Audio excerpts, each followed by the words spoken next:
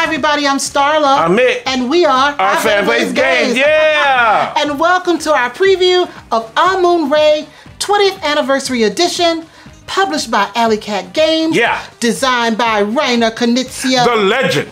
And art by Vincent Dutrait. Another legend. I tell you, family, glad you're here, but this is the big 20th anniversary edition because there's going to be a lot of stuff going on because it's going to be a crowdfunding campaign on GameFound on July 5th, and it's going to feature a lot of different upgrades and stuff. Now, we were able to play the prototype, so things are going to change or some things might stay the same. Now, the art is going to stay the same, but the kind of like the icons and stuff will change, and a whole lot of other, things will change, but it's going to be a beautiful production. I'm going to tell you that. Now, just don't take our word for it. Like we always say in our previews, definitely check it out, see if you like it, and go from there. But now Starla's going to tell us a whole bunch about the gameplay and do a little overview. So let's check it out right now.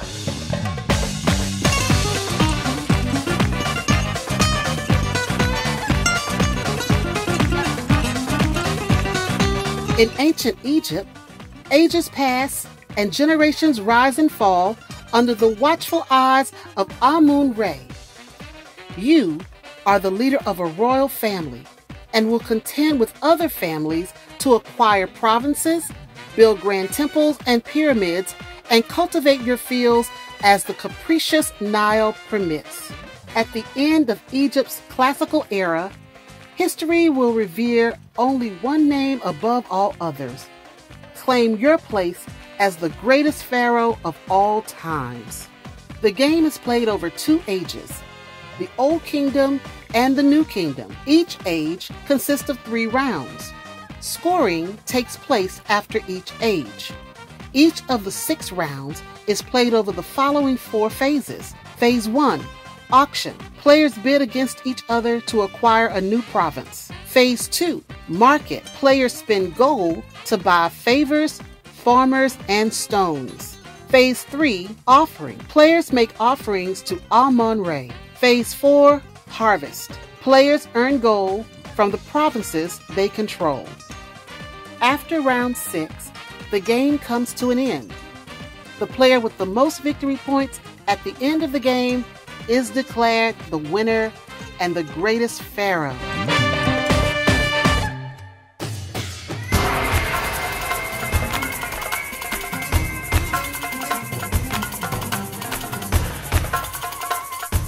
All right, now, yes, let's talk about this game. Yes, now, first off, family, this has been out 20 years. We don't have it in our collection. No. This is one of, Dr. Knizia's, classics, and we don't have it. Now, we have a whole bunch of his other games, some that'll rip up some families up around here, but, it's something that we really do love, and let me tell you, this was really interesting. It is an interesting game. Yeah. I don't know why we didn't have it. I don't know why. I don't know why. Because I really enjoyed the prototype that we had a chance to play. Yeah. It's the new version of it. It's beautiful. Yeah. It's colorful. Yeah. Well, it's the art of Vincent Dutrait. Yes. He's a legend. Colorful. All the art he's done. Yeah. The cards are beautiful to look at. And diverse. And diverse. Yes. And diverse. I just think the new version of it is just gorgeous. Yes, it is. Because I had a chance to look at the older version, and it was really plain. Very plain. So they have really upped the ante on this one. Yes, they did. And made it something that people want to look at. And when you put it on your table, then let's be honest, it takes up a lot of space. Yeah, but it's going to look good. It's going to look good.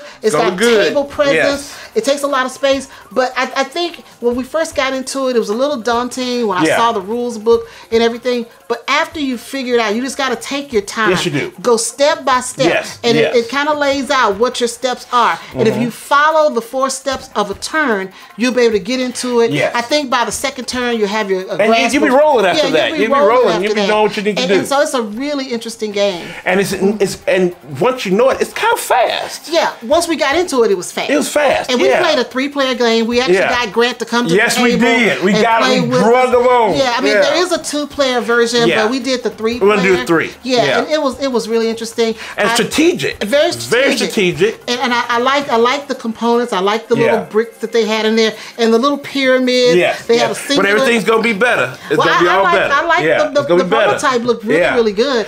I know they need to make some improvements on some of the components, but I really like those pyramids because when you start putting those on the board, it just makes the game look so nice. It does. Yeah. And it just, you have to really be strategic in what provinces, you got to, bid and get provinces and stuff. You got to really be like, okay, will that one help me do the things I knew for, goals that I need to get more points? On the favorite cards. On the favorite cards? Or does it help me, buy more things, in the market phase, get more favorite cards or get more stones and, and more farmers. Farmers. So you got to, or how do I get more money? Yeah. So it's all those things going on in your head that makes it a really a good game. But I think that's what all of Knizia's games is. Always a strategy. You got to think and overthink and think ahead and figure out what you did last time. The evil bow tie man always puts his mathematical stuff up in, because he's a mathematical doctor or whatever. So he puts all that in his in the games, because like the one game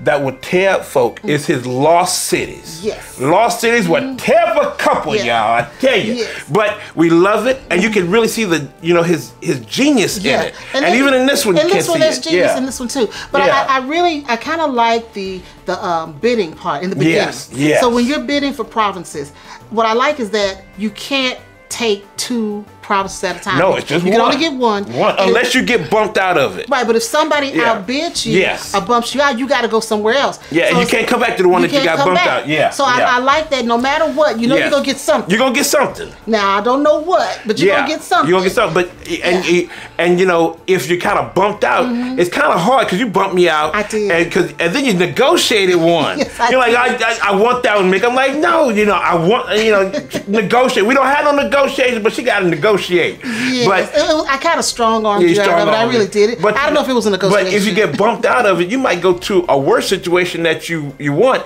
But then you got to think about it. Now, am I going to mess with my other opponent? Yeah. Am I going to mess with him or just leave him alone? Because he'll mess with me later on. Exactly.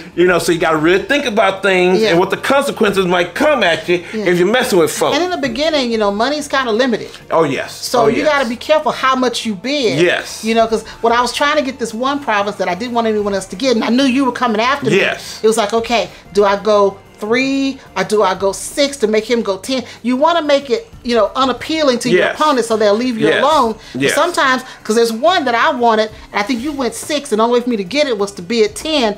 And I wanted it so bad that I took it. There was the one where I went 10, and you said, uh-oh, and I said, come on, pay 15 for it. Come on, you didn't do that. No. Because I didn't have 15. Yeah, I said, come on. I said, I put 10 on there because I had some extra money. I said, come on with it. And I also thought it was interesting how the farmers are utilized, because the farmers actually help you get money. Yeah, they do. They help you get money. So you want farmers on your land so that you can help get money at the end. So you got to think of the game. You know how I like to think about how things work. So the farmers are the ones that's bringing you income. They're farming the land, and they help you get money. And those flavor, the favorite cards really kind of help you sometimes, because there's one that gives you extra boost to your farmers. They do. When it comes to money, and it's a whole lot of other things that happen with those favorite cards. So I really like those. I found that as we got into the game, money was a little bit easier because you started building up your provinces. But that first or second round, money was a little tight. Yes, it was. Yes, it was. But you try to find ways to get around it and keep going. So it was overall. It's a solid game. Solid game. As always with Knizia games. Yes. Solid, strategic. Yes. Enjoyable. Makes you think. Love it. So it's something that you really want to take a look at. If you've never heard of Amun-Re, go take a look at it. Take a look at it, and this new production of it, the 20th anniversary, is really something to see. I tell you, you're going to really enjoy it. Now, but again, don't take a word for it. Check it out. See what's going on. It's coming to Game Found on July 5th. So check that out and keep an eye on it and see what's going on. But Starla, where can they find OFPG in the land of the gods? Well, if you're looking for Our Family Plays Games, you can find us on Facebook, Instagram, Twitter, and right here on YouTube. Right here in the land of the forever pyramids. Did I do it again? Yes. Oh, yes. But hey, family, we want to thank you for coming out, checking it out, and seeing what's going on. And keep coming with questions, comments. We really like hearing from you. But it's one thing we always want you to know, family. One thing. We love you. Bye now. everybody.